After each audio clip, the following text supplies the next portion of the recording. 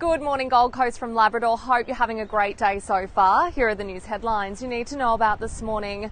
COVID exposure sites have been identified on the Gold Coast. The Woolworths and BWS at the Oasis Shopping Centre in Broadbeach were visited by a positive case on Saturday afternoon. It impacts the venues between 1:25 and 2:30 p.m.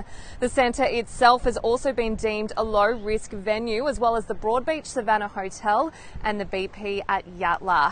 We're all being reminded to have a mask handy today, with mandatory mask rules coming into effect from 1 a.m. this morning.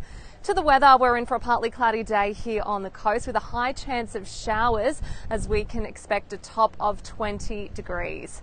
For more information, head to mygc.com.au, and of course don't forget to tune in to 1029 Hot Tomato. Have a great day.